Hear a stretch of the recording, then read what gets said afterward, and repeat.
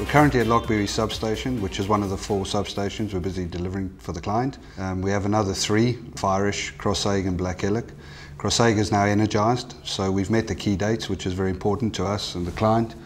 And we're obviously further at Blackillock at the minute. Siemens you guys are on site now. We've started the M&E installation at Blackillock as well, so which is a good key milestone to achieve.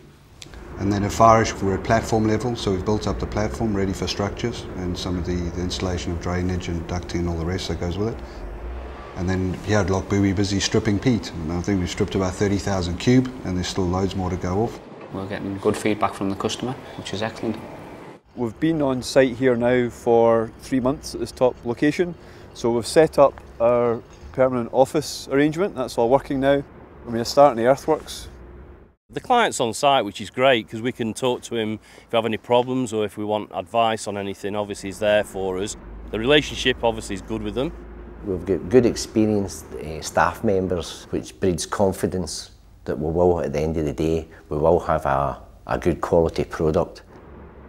The size of the project, scale-wise, has some meaty numbers in there.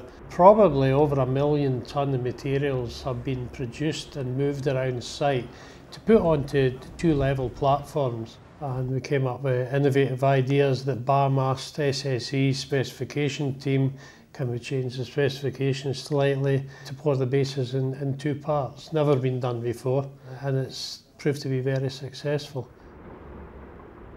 The power comes from Inverary to feed Carradale through the switchgear here. When the wind blows, there's wind farms down in the Carradale area.